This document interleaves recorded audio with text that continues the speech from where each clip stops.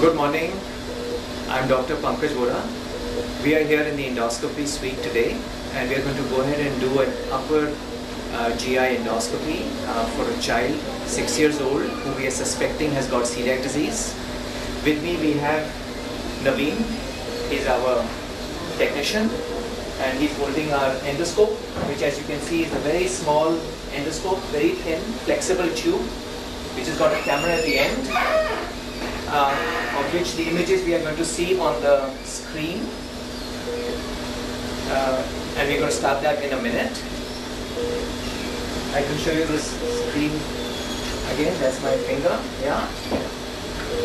We also have with us a very important member of the team, Dr. Sapan. He's going to provide sedation to the child. We do not do any procedures on children without sedation, so that is extremely important, and we ensure that we have got all the safety equipment available for us before we go ahead and do the sedation. And to help us with the whole procedure, we have our nurse. So the team actually comprises of, besides myself, a person who is an expert in sedating, a nurse and a technician, an endoscopy technician. And we have got our monitors in place. We have our monitors in place. We have our oxygen in place. We're going to monitor this child's heart rate and blood pressure right through the procedure.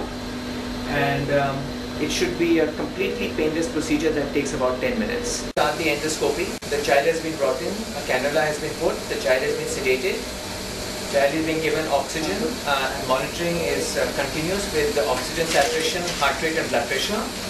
And the same team of 4 members are here. So I'm going to start now the endoscopy. As you can see, the child is sleeping very comfortably, no noise, no discomfort whatsoever. Alright, we're going to start now procedure. Recording on. So we've intubated. This is the esophagus. That's the stomach. And we're going to go through, nice and clean, except for some food material again present. We're going to go through the opening of the stomach, which is called the pylorus, which is right here. And the area of interest is now this.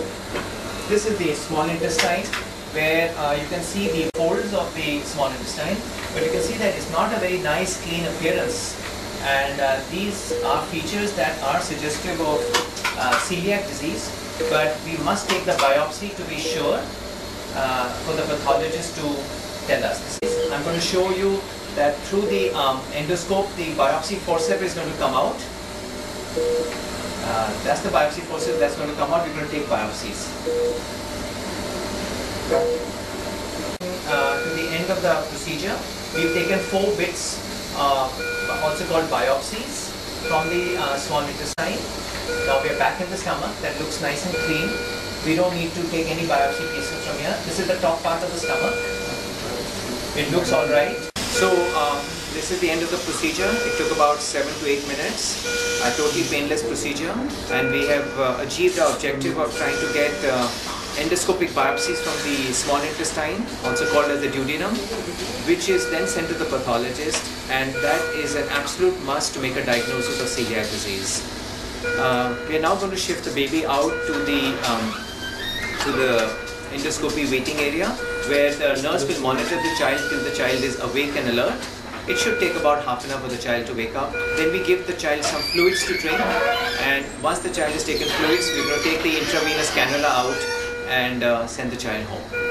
Thank you.